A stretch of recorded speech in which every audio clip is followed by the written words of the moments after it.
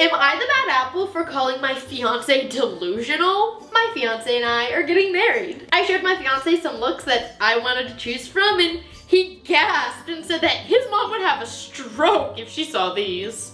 I in frustration asked, okay, what should I do? And the next thing I knew but didn't expect was for my mother-in-law or future mother-in-law to send me looks from models with almost no makeup or light makeup. No eyeshadow, no glowy lipstick, just plain face, kind of. I refused to choose from any of her suggestions and we had a big argument about it. My fiance came home and argued about how I'm planning on humiliating him and his family at the wedding by wanting to look like a clown. He says I'm gonna make jokes out of both of us. I snapped and called him delusional to think that I'm gonna let his mom get a say in what makeup I should wear and what I should look like on my wedding day.